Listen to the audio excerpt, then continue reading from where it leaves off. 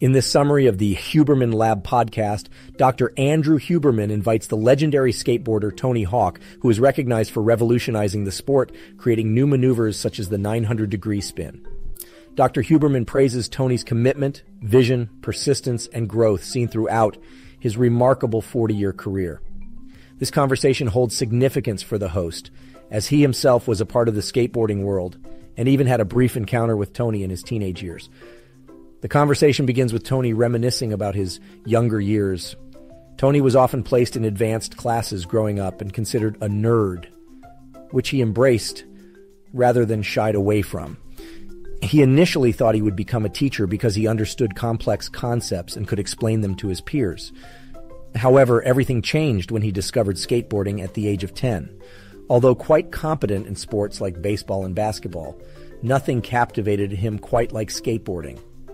Tony speaks about his early days in the sport, initially using it merely for transportation and following trends of the time. The Dogtown and Z-Boys era inspired him to try pool skating, leading him to visit a skate park for the first time. Not being able to enter one due to age restrictions, Tony finally got his chance to experience what he would describe as an epiphany at the Oasis skate park, breeding his passion for flying on a skateboard. Interestingly, Tony's dedication to the sport led him to quit baseball, even though his father was heavily involved in his local Little League as a coach. His father's support, however, continued through Tony's journey in skateboarding, allowing Tony to pursue his newly found passion fully. Tony always was passionate about skateboarding, drawn to its individuality and non-reliance on a team or coach.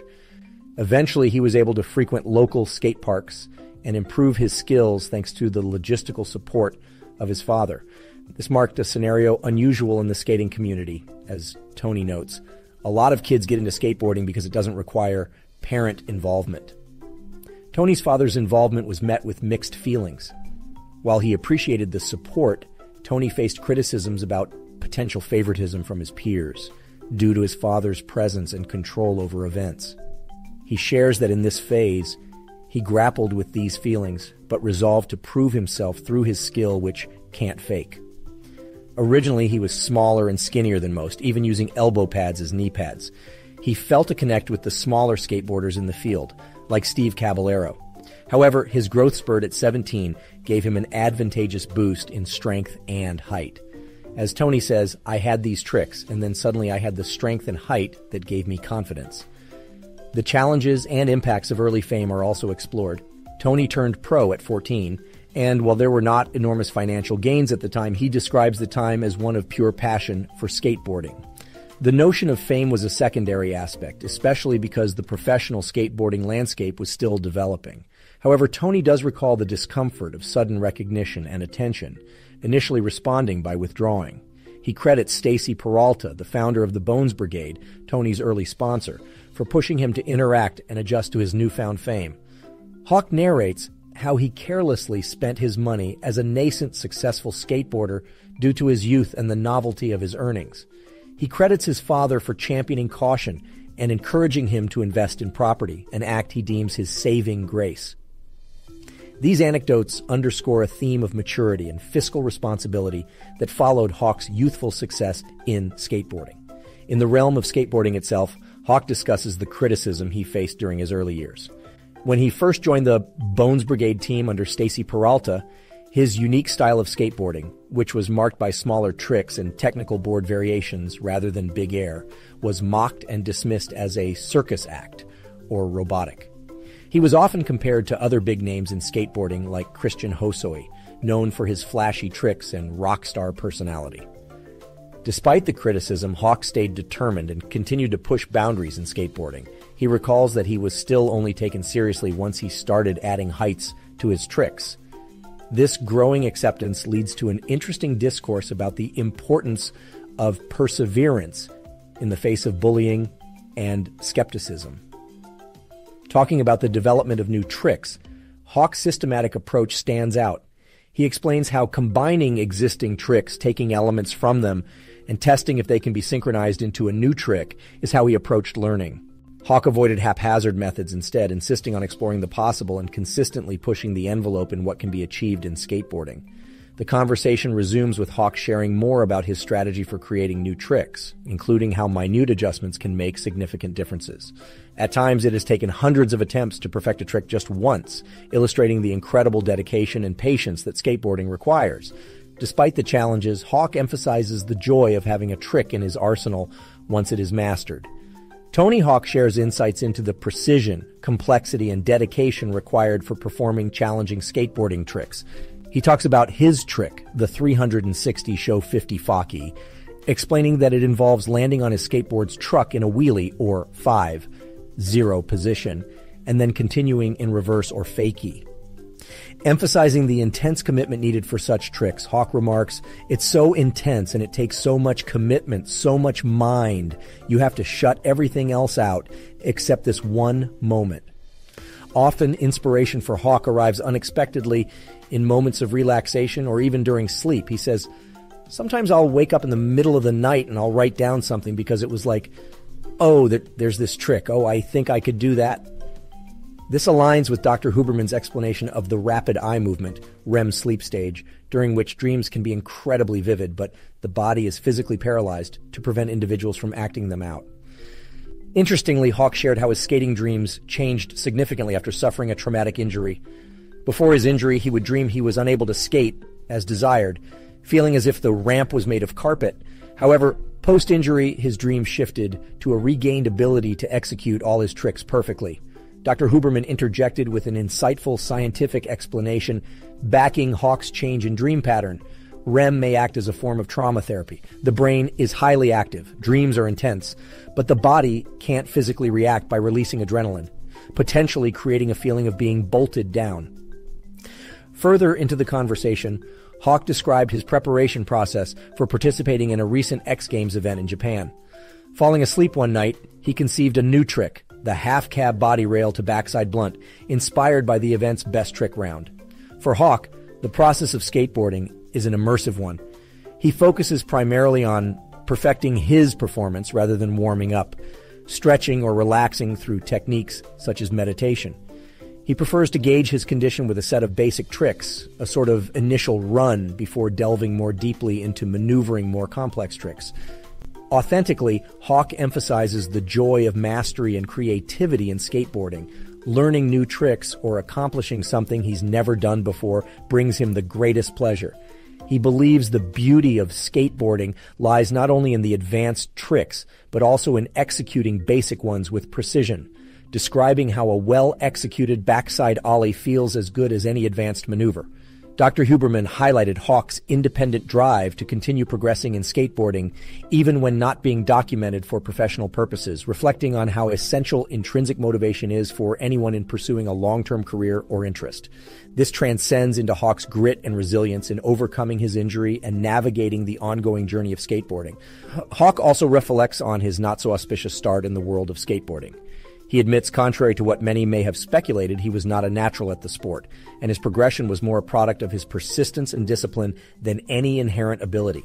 He compares his initial experiences in the sport to those of Andrew Reynolds, a team member who started off sloppy but utilized the power of drive to become one of the best in the field. Hawk says, "You have to give that drive as much, if not more weight, as natural ability." Dr. Huberman affirms this, highlighting the many renowned scientists who thrive in their professions not because they are inherently brilliant, but because they consistently show up, work hard, and push through challenges when others may be inclined to quit. Later, Hawk recounts his experience with a major setback that threatened his ability to skate, a severely broken femur.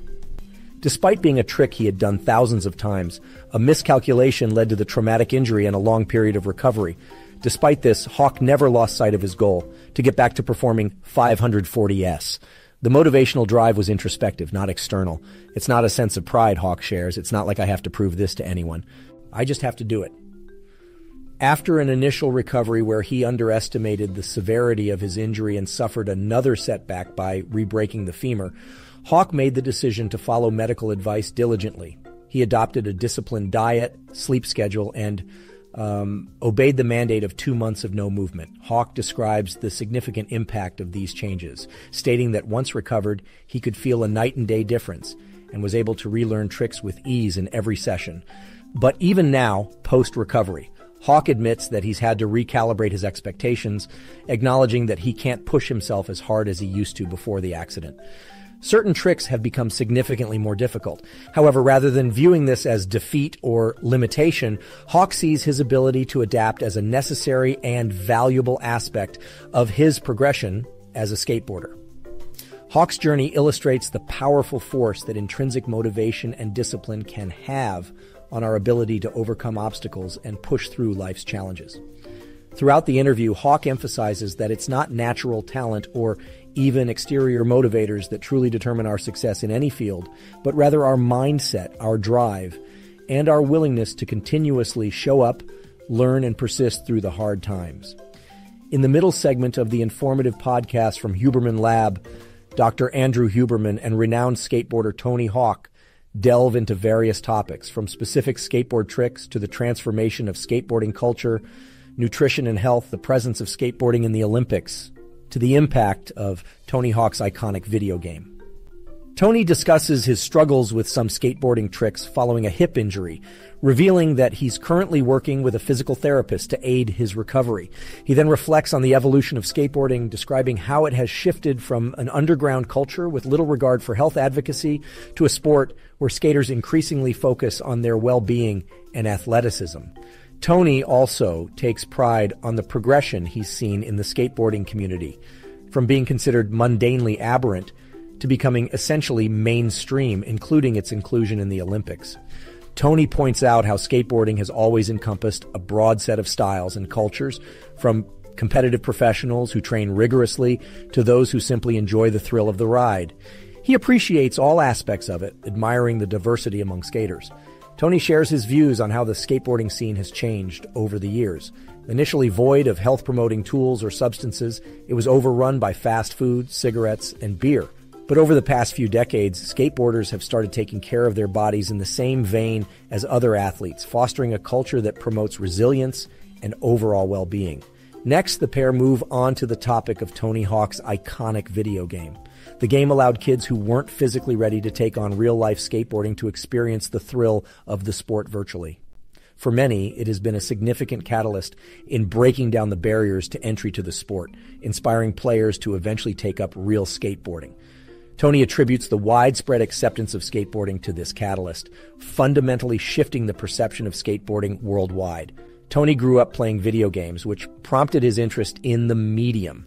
His journey with the creation of his video game was not smooth, as many doubted the potential success of a skateboarding game. Despite the skepticism, Tony held on to his interest and passion for a skateboarding game, which paid off with the immense success of the Tony Hawk Pro Skater series, revolutionizing both the gaming and skateboarding world. Hawk gives a behind-the-scenes account of how his popular video game franchise was born when Activision approached him with a prototype around 1998. Intriguingly, it was initially a modification of a game featuring Bruce Willis. After discovering that the game's motion and engine felt right for skateboarding, Hawk knew the game possessed the potential to be appreciated by skateboarders. During the year-and-a-half development process, Hawk would receive builds on CDs, play them on a modified PlayStation, and provide feedback. Around the time Tony Hawk's Pro Skater was poised for release, he was offered a buyout of future royalties amounting to $500,000. Cognizant of the growing popularity of skateboarding, Hawk chose to instead forego the money and retain the royalties.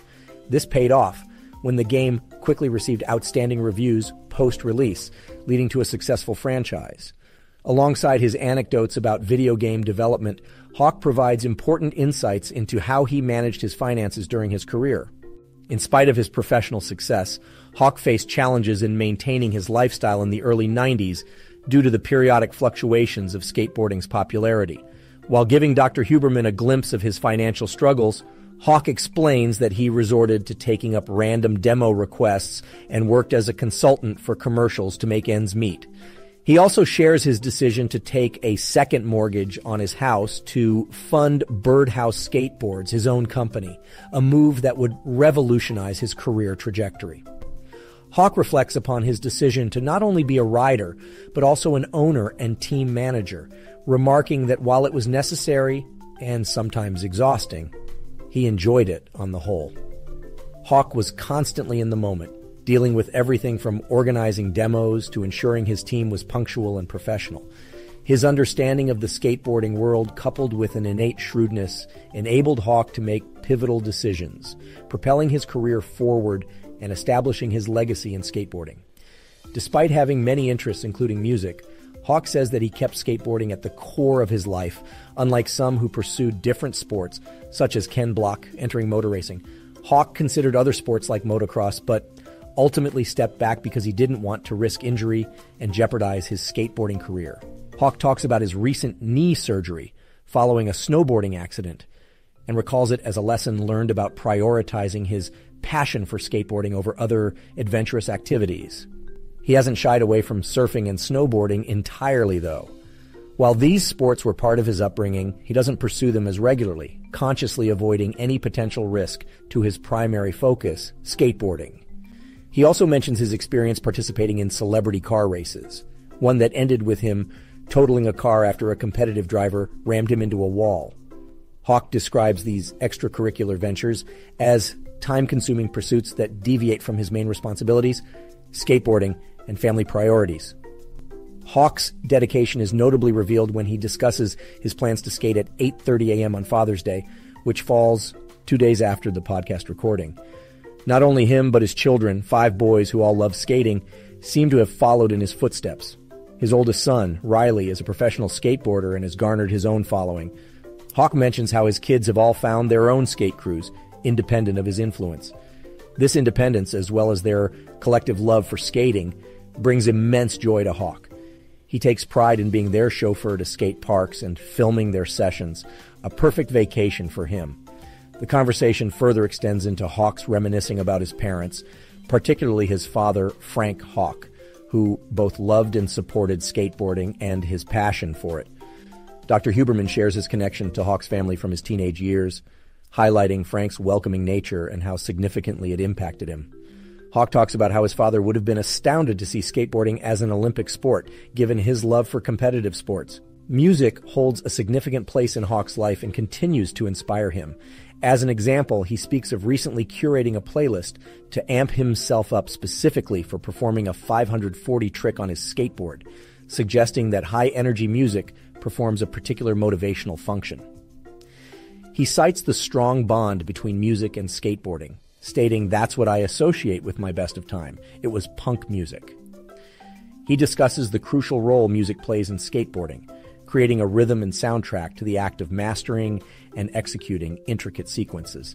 Gradually, their discussion transitions from music to experiences of high school, where Tony admits feeling like an outcast due to the resonance of skateboarding in popular culture at the time. Hawk chronicles feeling targeted and ostracized due to his affinity with skateboarding, emphasizing the rough nature of the 80s, a time when skateboarding was not as universally accepted as it is presently. The conversation then shifts to the evolution of the sport, and notably the increasing inclusion and prominence of women in skateboarding. Dr. Huberman and Tony commend the toughness and skill of female skaters like Lizzie Armanto and Lindsay Adams Hawkins, and acknowledge the difficulties they overcome in the traditionally male-dominant sport. Hawk points out that the necessity to have equal divisions for men and women in the lead-up to the Olympics had sparked a change where women's events in skateboarding are seen as mandatory, not optional. This, he argues, has significantly contributed to making skateboarding more accessible and visible to women, ultimately leading to increased participation. Highlighting the story of Lindsay Adams Hawkins, the first woman to do a 540 on vert, Tony recounts her triumphant and show-stealing feat achieved in Paris at the Quicksilver exhibition in 2009. He emphasizes the awe and respect in everyone's reactions to Lindsay's victorious moment, and notes how her accomplishment represented a significant milestone in the history of female skateboarding. The dialogue then merges into the realm of skating tricks, with mention of Rodney Mullen, who is credited as the pioneer of the impossible trick. Tony mentions him as someone he is still in touch with and admires. Hawk highlights the thrill of skateboarding's uniqueness and diversity in surpassing age barriers and gender differences. And this erases the boundaries and creates a community of communication and influence. One notable instance being when a 10-year-old girl suggested a technique maneuver for Hawk, further exclaiming the inclusivity of the sport. Hawk opens up about the darker side of fame, autograph vultures. He has always been open to signing autographs, especially for skate fans. Yet, in recent years, he has noticed an uptick in resellers who have no interest in skateboarding but only seek to profit from his signature on various items. Hawk expresses frustration with these individuals who have gone to extreme lengths, such as hacking into his airline accounts or buying unused flight tickets to accost him at airports for his signature. This intrusion has soured the experience for genuine fans, which Hawk deeply regrets. Hawk proudly discusses his non-profit organization, the Skateboard Project, which aims to develop public skate parks in underserved areas. He elaborates that the funding primarily comes from donations, fundraising efforts, and occasionally through specific fund allocations by other organizations. The project, over the years, has helped fund almost 1,000 skate parks.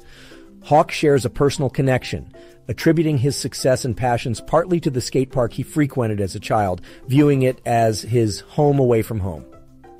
For Hawk, the importance of availability to his family presents itself as a foremost priority. The skateboarding icon articulates that he never had great career aspirations and that most were trick-specific. His aspiration is to continue advocating for public skate parks and progressing his foundation's work. As an unofficial ambassador to skateboarding, he desires to resonate skateboarding's positivity and cultural importance to the farthest extent. He admits that it's only recently he's come to appreciate the opportunities and enjoyment skateboarding has provided him and his family. At the age of 55, he's relishing the fact that he's still able to pursue skateboarding as a career.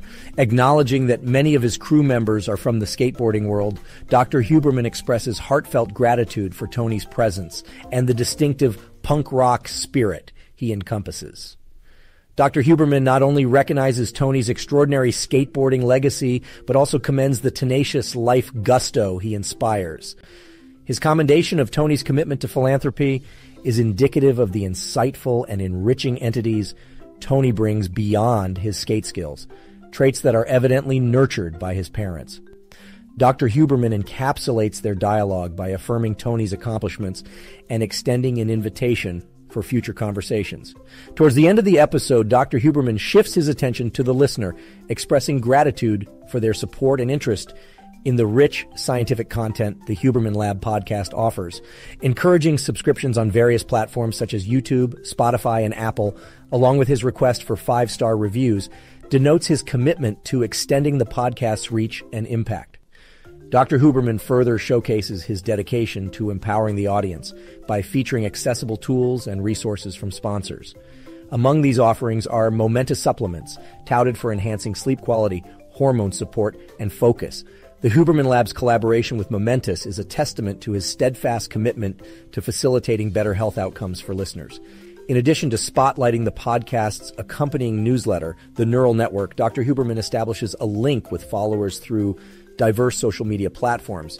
Here, his followers can access more science-related content, some of which overlap with the podcast, while other contents are distinct, encapsulating a wider range of scientific angles. Check out the full podcast by clicking the link in the description below. Make sure to like, comment, and subscribe for more content like this. Thank you for listening to this podcast summary episode of The Pod Slice.